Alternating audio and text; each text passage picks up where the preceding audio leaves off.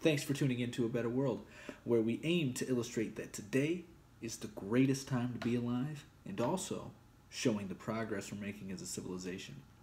I'm your host, Luis Acevedo, and in today's episode, we're going to be going over an article that I read from Think Progress, and it is titled, Senator Elizabeth Warren has an ambitious plan to upend the lobbying industry. Now, I want to address a couple things before we actually get into the article itself. The first thing I want to address is that in no way do I like Senator Warren, nor do I support her. I actually have very different political views than she does, but I just think it's important to show that you can like somebody's idea without necessarily liking them or supporting them. And I feel that we forget that in today's world. It's almost as if you support somebody, if you like their idea, but then then people automatically assume that you're supporting them. So if you like somebody, people assume that you support them, when that isn't the case at all. At least not sometimes. So that's the first thing that I would like to address. The second thing I'd like to address before we get into the article is the lobbying industry itself. Give you guys a little background on it, some pros and cons, so that way we can be completely honest as we observe her proposal later on.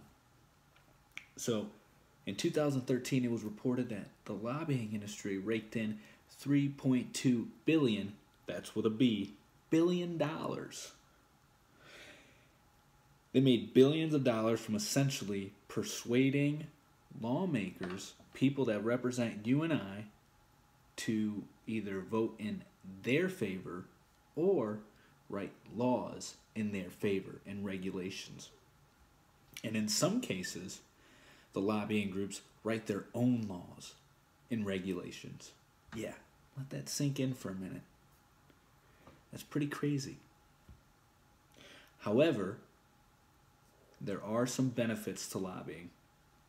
So one of the biggest things that it does is it helps give people like you and I, when it's a good lobbying group, such as there's lobbying groups for poverty relief and aid prevention. So in groups like that, it helps people like you and I have a bigger voice, because collectivism, and the government has no choice but to hear you at that point when you have a bunch of people all standing for the same thing and becoming involved in politics. So that's another bonus, actually, is that it helps people get politically active.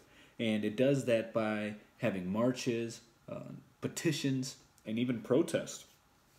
And something that can be considered a pro, but also a con, depending on who's coming up with it and your opinion, is they can come up with new solutions to old problems. So that can, like I said, that can be a good thing. It can also be a bad thing. Now, in my opinion, the cons far outweigh the pros, but I'll let you guys decide for yourself. So one of the cons is something I've already stated, is that they can write their own laws and regulations. And another thing is that in 2008, from 2010, 30 different corporations spent $476 million in lobbying activities. So they spent almost $500 million in lobbying our Congress, and in return, they got $11 billion in tax rebates. That's one hell of an investment. One hell of an investment. And I think it goes without saying that they can buy politicians. And actually, just to give you guys an idea of what that actually looks like, I want to show you a clip, I can't show the people who are watching this, but everybody will be able to hear it. So give me a second here as I work to pull this up. I think this is pretty important. And just to give you a little background, this is, I believe, give me a revolving door, and it works like this. When we would become... Okay, so this is Jack Abramoff. He's a former lobbyist, and he was actually convicted of, I believe, 3 felony charges: tax evasion, bribing politicians, and There was one other thing. I believe it may have been corruption. But listen to what he has to say when, well, about buying politicians. I'm friendly with an office, and they were important to us. I would say, or my staff would say to him or her at some point, you know, when you're done working on the Hill, we'd very much like you to consider coming to work for us. Now, the moment I said that to them, that was it. We owned them. And what does that mean? Every request from our office, every request of our clients, everything that we want, they're going to do. Yeah, just... Yeah, you heard that. That is pretty scary that some of these people have that much control over people who are supposed to represent you and I. However, this is where Senator Warren's plan comes into play, and I believe can be extremely beneficial. So the proposal is called Anti-Corruption and Public Integrity Act. And one of the things that it aims to do is end the revolving door. So essentially what you just heard from this former lobbyist is saying, oh, why don't you come work for us? That will be no more. Any elected or appointed official will not be able to become a lobbyist. So that's really good. I think that right there will help gain some trust not only in our politicians but in corporations and the free market of itself. Also, another thing that it plans to do is strengthen existing anti-corruption laws. So that's good to help strengthen what we already have set in place and to reinforce them, so that way we can end some of this corruption and deals that are taking place in a smoke-filled room behind closed doors that you and I have no clue what's going on, but hey, they get to dictate our lives. In a way, I know we're a free country, but laws really do hinder what we can and can't do, and do infringe on our freedoms. Anyway, so, and I think it's important to note that over about half of all congressmen go into lobbying after they retire. So hopefully if this gets passed, that'll end and we can keep some of that integrity in our politicians in particular, since they're representing us, and I think that's important to do. And another thing that I really like about this bill is the fact that it aims to ban Americans for lobbying on behalf of foreign governments to our Congress.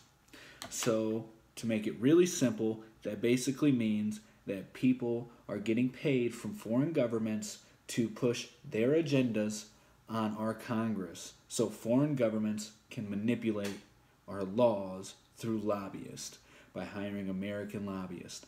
That to me is sickening. And this plan aims to aim that. Another thing it aims to do is raise the Capitol Hill staffer pay. Now, I know a lot of people are thinking, why would you raise their pay? Their pay, they get paid really well. Well, they actually don't. They're congressmen, the senators, they get paid well. They get paid in the six figures. A lot of their staffers, from the research I did, looks like they get paid anywhere from $36,000 to $48,000 a year. And so when you're working for a powerful person like a congressman or a congresswoman or a senator, you're going to be around a lot of these lobbyists. And these lobbyists can offer these staffers a lot more money to go work for them because they have the experience to know the inside workings of our Congress, so they can probably better negotiate deals on behalf of the interest group. Not only that, but it entices them to do so because they're going to get paid a lot more. I mean, there's cases where congressmen and congresswomen are going into lobbying and making about 1,400% more than they were when they were an elected official. So I don't know, but I assume the pay raise increases drastically for Capitol Hill staffers as well once they go over to lobbying. So if we raise their pay, then we take away that incentive to go lobby for Congress rather than work with Congress. Now, obviously, we should let people do what they want to do, but I think that this would also help, once again, end some of the corruption and end some of the mistrust that we have in our government and private industries. And another thing that I really, really like about this is that it aims to be completely transparent with all the documents that will be exchanged between lobbyists and government officials. So all of that will be public record, so that way you and I can see exactly what's going on behind those closed doors that we couldn't see before. And another thing that it wants to do is end stock trading, which I think is a beautiful idea, which also takes away the incentive for politicians to listen to the lobbying groups as opposed to the people who they're supposed to represent. And two last things about this bill that I think are really good is it plans to end corporations having influence or actually writing laws and regulations themselves. So as we talked about earlier, they have the power to do that now, but this proposal aims to end that, which is really, really good. And then it says also to make basically the financial and tax history of all elected officials public record, which I think is awesome, because then you'll know if that public official, elected official, is being bought, is in somebody's pocket. And if they are, and if we catch that, we can make sure that they are no longer in that position of power, because we know that that particular person will not be serving in the best interest of the people, but in the interest of the interest group, the lobbying group, in which they're representing, or which has them in their back pocket. So I really like this proposal. I've read that a lot of people don't think it'll go anywhere. I've read that people think that this is just a stunt for her to run for office in 2020, even though she says that she will not run in 2020. But I do think it is a beautiful idea, and I think it's a step in the right direction. And I know that this hasn't really illustrated anything that has occurred and has improved, but what this does illustrate is the fact that at least we have some people in elective office who are working to do the right thing and help bring more power to the people. And once again, it is very important to note that you can like somebody's idea without supporting them. And that's the same way I feel about Elizabeth Warren. And so I think she has a really good plan here. I definitely support this plan from my knowledge of it. And I thought this would be something very interesting to share with you guys, and to let you know that whether you're right or left, there's people on both sides of the aisle who are working in the best interest of the people. And I think this plan right here, this proposal, is definitely working towards the best interest of the people. And so I really like it, and I hope it goes somewhere, and I hope we can actually make this a law.